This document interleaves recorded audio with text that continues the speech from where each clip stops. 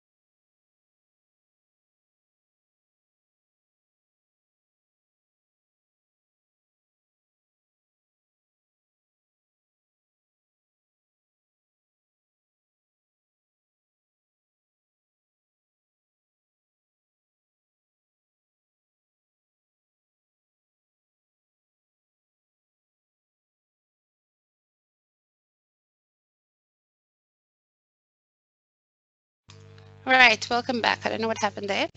Okay, so we want to know what is the volume, and we're told the pressure is 100 kilopascals at the same temperature, 25 degrees Celsius.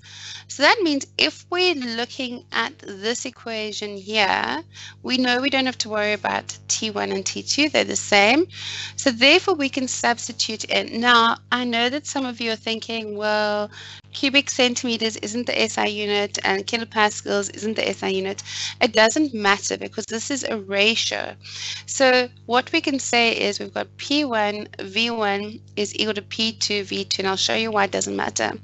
The pressure of the first one is 120 kilopascals multiplied by the volume of the first one, which is 180 cubic centimeters, is equal to the volume of the second one, we don't know, okay, multiplied by the pressure of 100 kilopascals. So do you see that the kilopascals cancels the kilopascals, and the answer we're going to get is in cubic centimeters. So it does not matter that these are not SI units, but they have to be the same. This can't be in kilopascals and then P2 in pascals.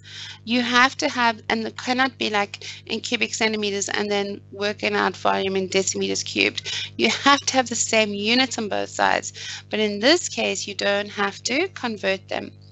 So if I move this out of the way so that I can actually work on the sum, now that we've written it all down, okay, what can we do? Let's see, we've got 120 multiplied by 180 is equal to V2 multiplied by 100. Okay, so then, do you agree I can divide both sides by 100? So this cancels with this, and this cancels with this. So therefore, my V2 is just going to be 12 multiplied by 18. So, oopsie, wrong one. Let's get the calculator out, shall we? So that's just going to be 12, and switch it on. 12 multiplied by 18 is going to be 216. So therefore, the V2 is going to be 216, and we're looking for volume, so it is centimeters cubed. Okay, and please, grade 11s, remember to put in your SI units. It's very important that you do. Okay, let's move on. Now let's talk about Charles's law. Charles's law relates volume and temperature of an unenclosed gas. So what Charles's law says is if we keep the pressure constant, then there's a relationship between volume and temperature. And he says that they are directly proportional. But please note that he mentions the Kelvin scale. Okay, and I'm going to explain the Kelvin scale in a minute, but let's first, Celsius. I don't know what was going on that night. Okay, Celsius. Let us go look at the animation. Okay, so now what am I doing? I'm keeping my pressure constant. It's pressure. Looking at volume and temperature. Okay, so we've got the same number of particles. I haven't changed it, anything. But what I'm doing is you'll notice that in order for this to keep the same pressure, this volume has to change all the time, okay? So what I'm going to do now is I'm going to increase the volume. Look what happens to my, it doesn't really like, oh, you know what I have to do? I have to reset. So this time we're going to keep our pressure constant. Okay, the poor thing was trying to keep the temperature and the pressure constant. Okay, and now we're going to put some gas in. So douche, douche, douche. Okay, douche. Okay, now we want to keep the pressure constant. Okay, look how the volume has changed. Okay, now look what happens if I increase. Shame it's not letting me do it. Okay, I tell you what, there's a better way of doing this. Let's just let out some gas. Okay, we're letting out some gas. There we go. We've let out some gas. Okay. So now we're going to let it settle. So there we go. Now we're going to heat it up. Okay. Let us see what happens to my volume as I increase my temperature. Okay. Do you see that as I increase my temperature, my volume increases? Okay. As I increase my temperature, my volume increases. Let's cool it down. No, wrong way. Let's cool it down. Okay, and you'll notice those little ice blocks. As we cool it down, okay, what happens to the volume? The volume decreases. So Charles's law is basically saying that as we take a specific sample of enclosed gas, okay, and we heat it up or cool it down, the volume is going to be directly proportional. But here's the important bit. It is proportional to the Kelvin temperature. Okay, the Kelvin temperature.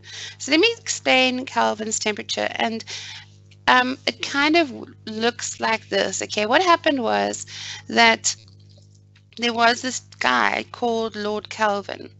He's a British guy. He was a lord. So in those days, that lords and people had lots of money, and he had a lot of free time on his hands.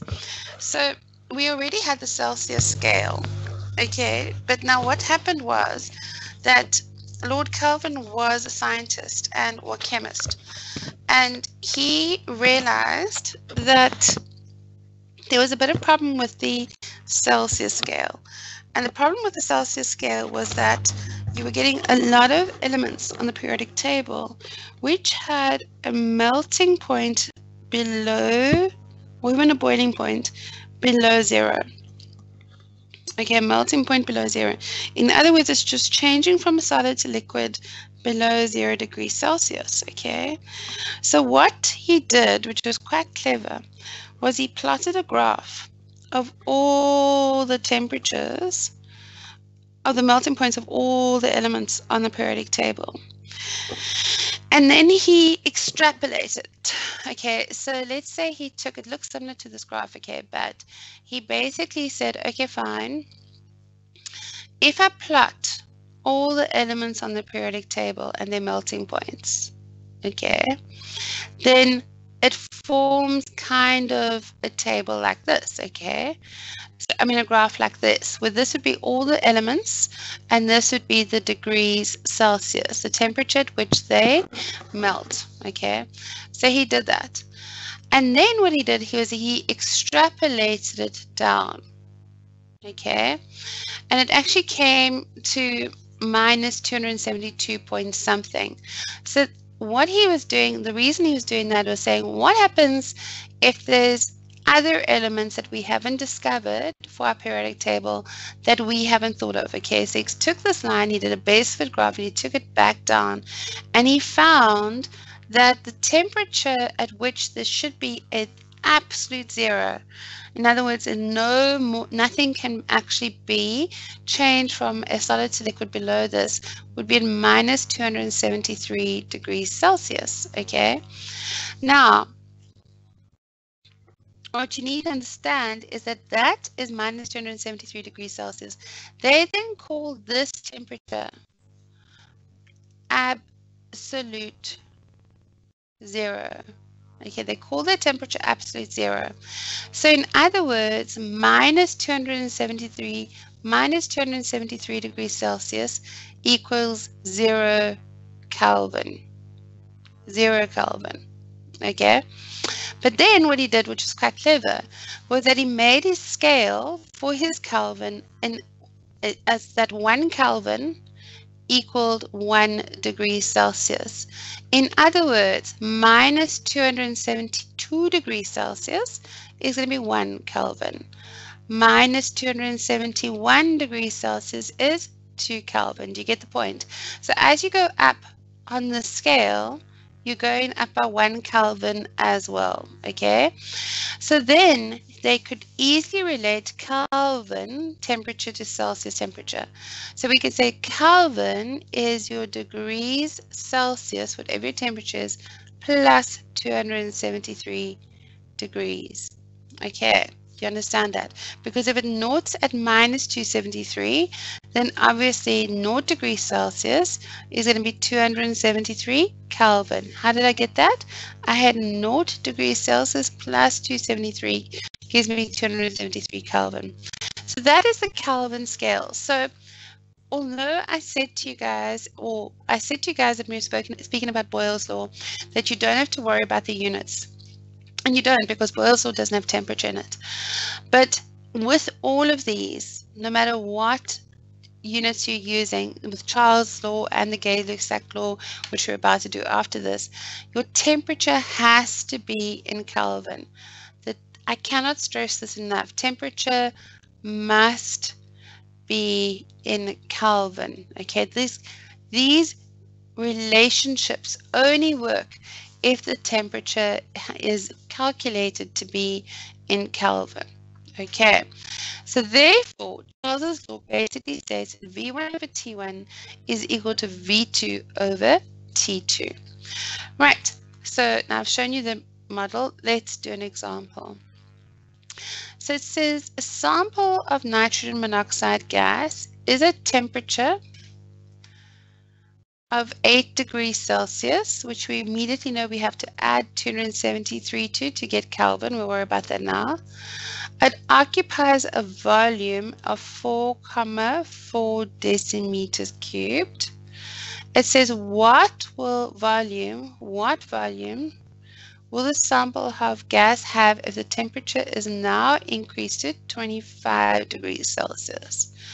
Okay, so you do agree we have to change both the temperatures to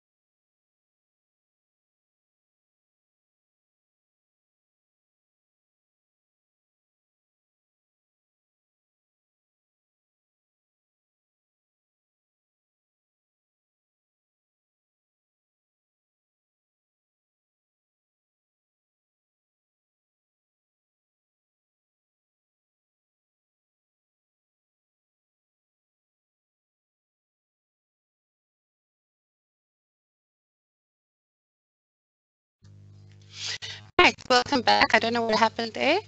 I'm very glad that we've managed to reestablish a connection. Okay, so what did we say? We said V1 over T1 is equal to V2 over T2. Okay, so the V1 is the volume, and again, the only thing that has to happen is that your temperature has to be in Kelvin. That is it, nothing else, okay?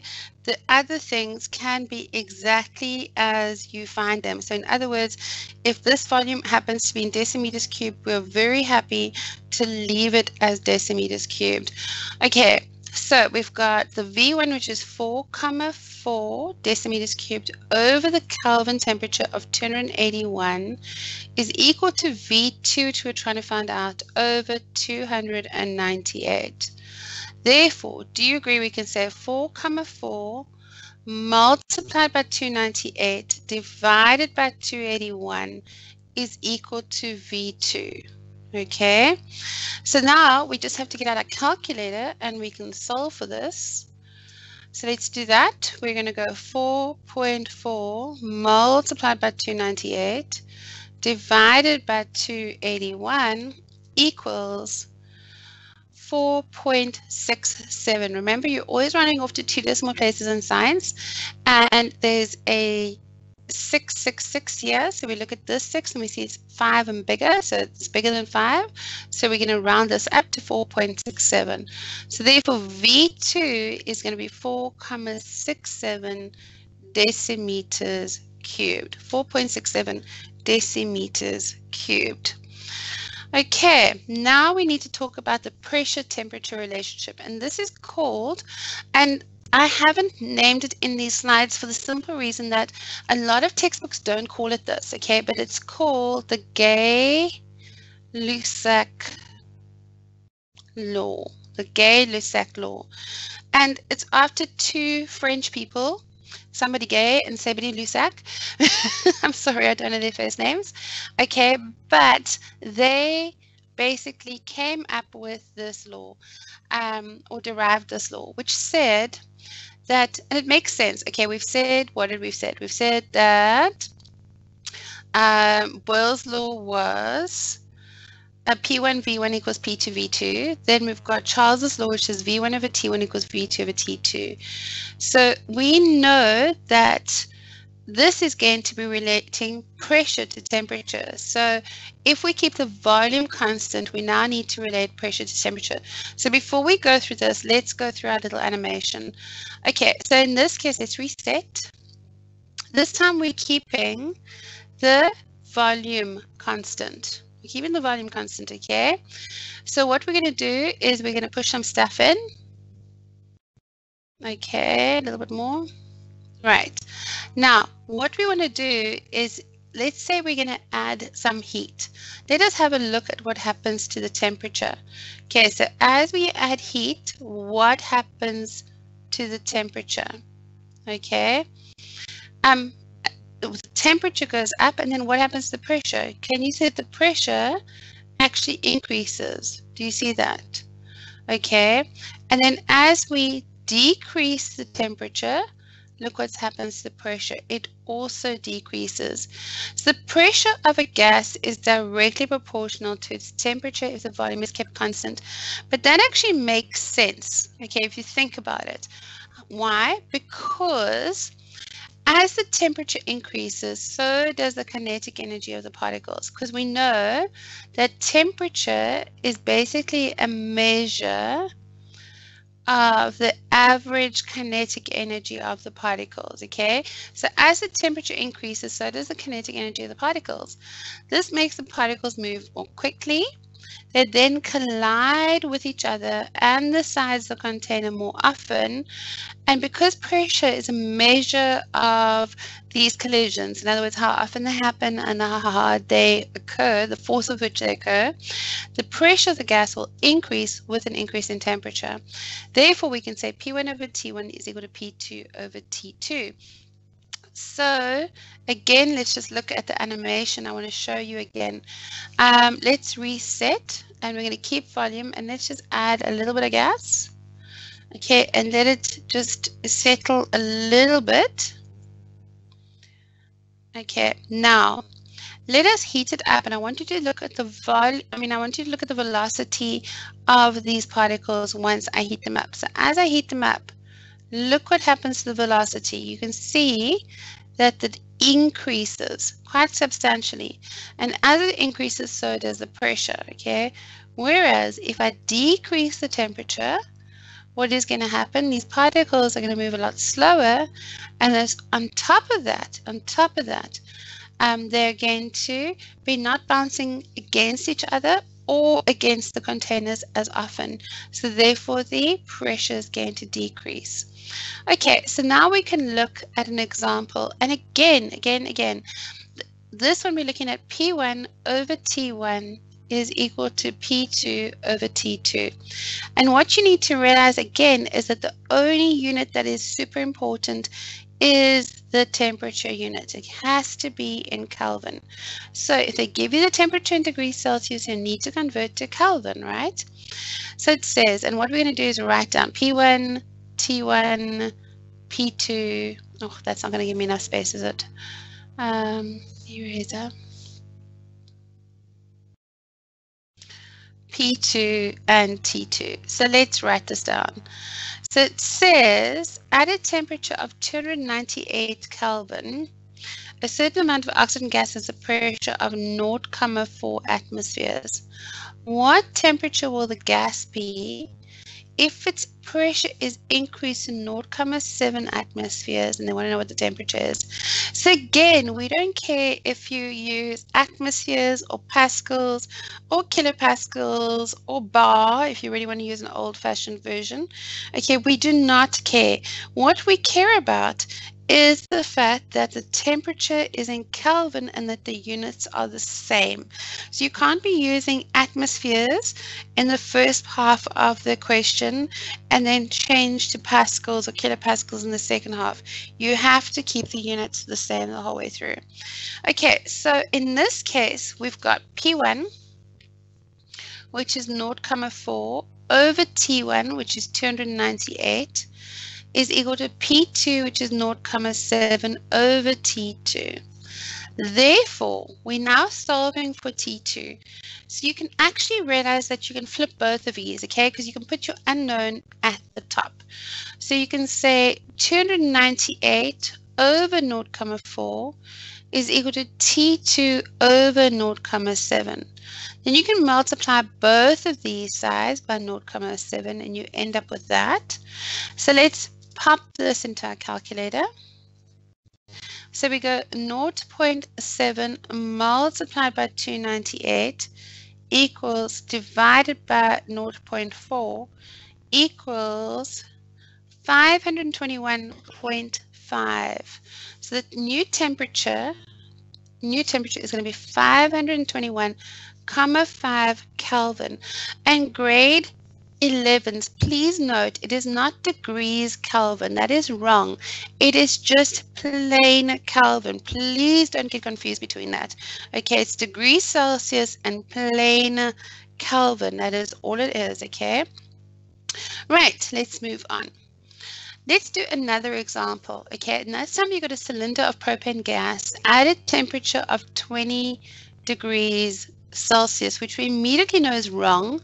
You need to change it to Kelvin by adding your 273, which gives you 298 Kelvin, right? So it exerts a pressure of 8 atmospheres, okay? When the cylinder has been placed in sunlight, its temperature increases to 25 degrees. So T is equal to 25 degrees plus 273, which is 298. And they want to know what is the new pressure. So again, this is pretty easy. We're going to use P1 over T1 is equal to P2 over T2. This is all ones and this is all twos, right? So your pressure, the first one is 8 over 2. How can they both be? This is 293. Sorry. Over 293 is equal to pressure 2 over 298. Therefore, do you agree that your second pressure is 8 multiplied by 298 all divided by 293. Okay, all I've done is taken that across, and then I've swapped sides because I like my unit to be in the front. I mean, my thing I'm solving for.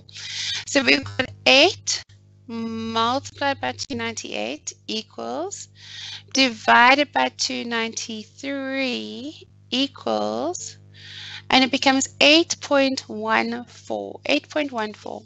So therefore, P2 equals 8,14. And then you go look for the unit because it has to have the same units.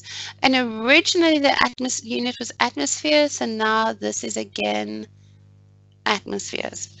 Okay, not too bad, hey? Right, now we get the general gas equation, which I've kind of mentioned, and this is the one that's on the formula sheet.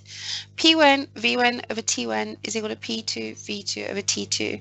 And again, the only unit that counts is the temperature. It has to be in Kelvin. The rest, as long as they're the same, it doesn't matter. When we get to the ideal gas law, which is not today, when we get to it, then that thing has got specific units. And if you get those units wrong, the whole sum is wrong, okay? But for the general gas law, it's just a thing of ratios. And the only thing that makes a difference is the temperature has to be in Kelvin. If your temperature is not in Kelvin, you're going to get it wrong, okay? So the best way to work this is to do examples. So let's do one more example, I think, today. We've got P1, V1, T1, and we've got P2, V2, and T2. It says a sample of gas exerts a pressure of 100 kilopascals, so that's 100, at a temperature of 15 degrees. I'm not converting yet until I need to know if I need the temperatures. It says the volume under these conditions is 10 decimeters cubed. Now it says the pressure is increased to 130 kilopascals, and these are both kilopascals. So therefore we're happy that's 130. And the temperature increases to 32 degrees. Okay, what is the new volume? Darn it, we need to change our temperature to Kelvin because we're going to be needing it. So therefore we can say plus 273 is equal to what? 3 plus 5 is 8.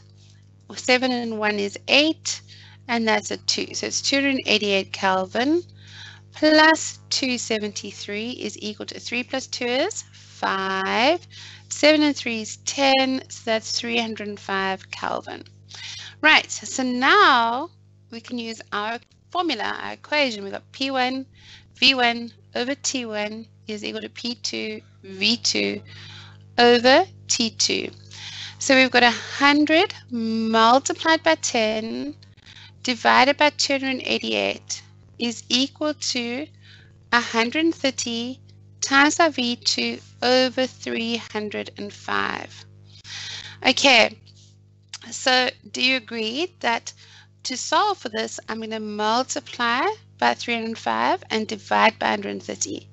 So therefore I've got 1,000, because 100 times 10 is 1,000, multiplied by 305, all divided by 288 multiplied by 130 is equal to V2. And now we just need our calculator. So we go 1, 2, 3, multiplied by 305 equals divided by bracket 288 multiplied by 130 close bracket equals 8.15. 8.15. So V2 equals 8,15, and then you go look at the unit and it's decimeters cubed. Right, grade 11s, let's call it a day for there. We will carry on looking at your gas laws and your ideal gas laws and the general gas equation and the ideal gas equation on Tuesday next week. Have a great day.